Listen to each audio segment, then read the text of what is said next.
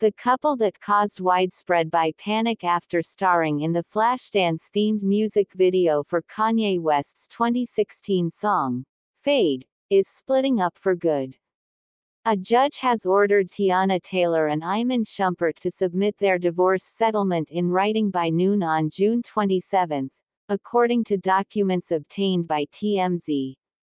It appears the judge wants to end the back and forth between Taylor and Shumpert over issues like their parenting plan and child support addendum.